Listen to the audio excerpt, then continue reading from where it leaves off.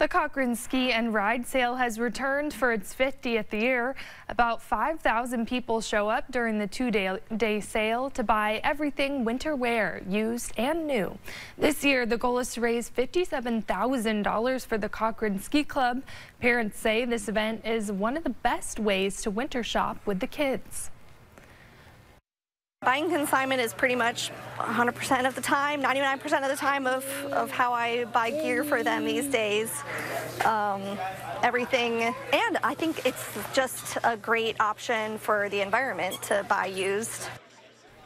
Check out sales on Sunday for 20% off.